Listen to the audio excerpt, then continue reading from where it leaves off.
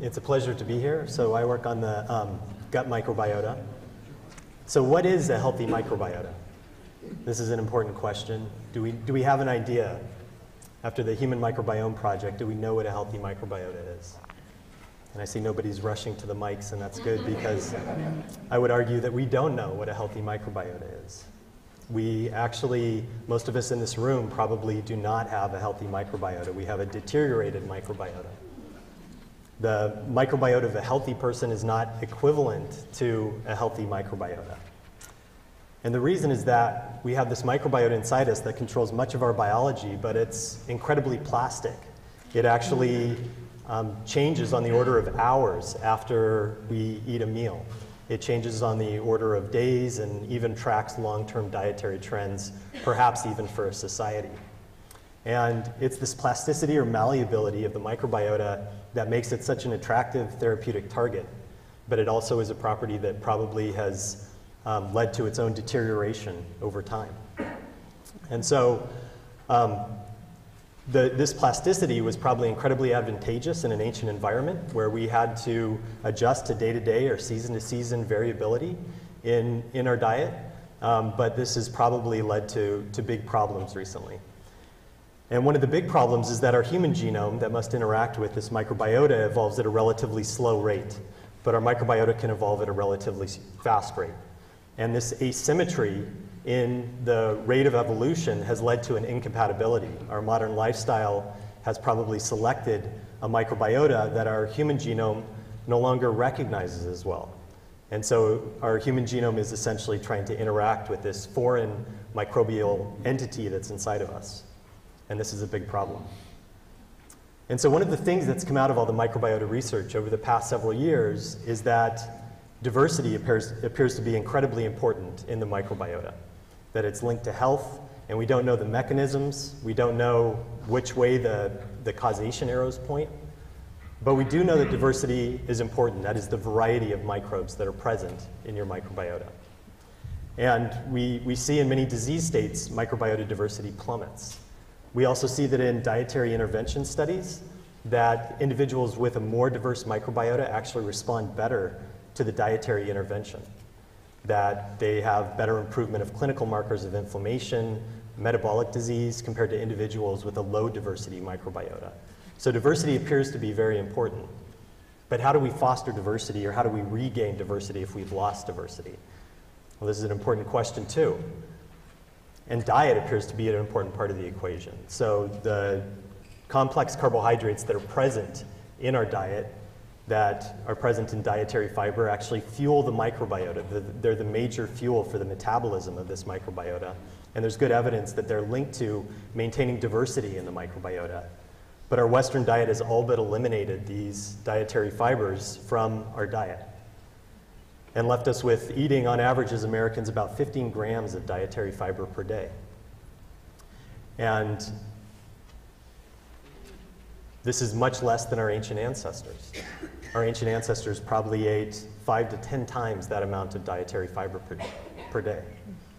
And so what's the consequence of starving our microbial selves? Well, there are probably many consequences. One of them is that we lose diversity. We lose the members of the microbiota that are good at fermenting these dietary fibers. We also select for microbial community members that are actually good at eating mucus, the only carbohydrate that's left in the gut. And we have no idea what the consequences are of a lifetime of selecting for microbes that are gradually nibbling on this important immunological barrier. And third, and most importantly probably, is we no longer generate short-chain fatty acids. So short-chain fatty acids are the fermentation end products that the microbes make if they're degrading and fermenting dietary fiber. And these get absorbed, when they're made, they get absorbed into our bloodstream.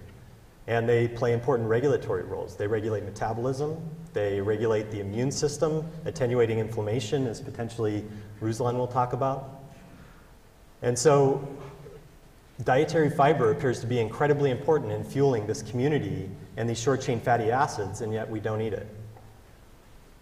And so could it be that this new metabolic state, this new metabolic scenario, is actually critical in explaining a lot of the immune dysregulation that underlies many Western diseases? This is possible. And this isn't a new idea. Back in the 1970s, Dennis Burkitt actually made roughage a household word because he believed that dietary fiber was linked to protection from Western diseases. And he didn't know about, or at least didn't have the mechanistic explanation of the microbiota. He had some great quotes. America is a constipated nation. He also said if you pass small stools, you have to have large hospitals. So what microbiota should we have? What microbiota did our ancient ancestors have? Well, we don't know that for sure, but we can infer what an ancient microbiota may have looked like by looking at traditional societies. And this is data from one such study out of Jeffrey Gordon's lab. And what's clear is that traditional societies have microbiotas that are very different than the Western microbiota. And one of the major findings is that our microbiota is way less diverse. They have, in traditional societies, a third again as many bacterial types or species as we have. So we've lost diversity, it appears. And this is very important. And this is just looking at bacterial diversity. We haven't yet described the differences in eukaryotes, in viruses, in archaea.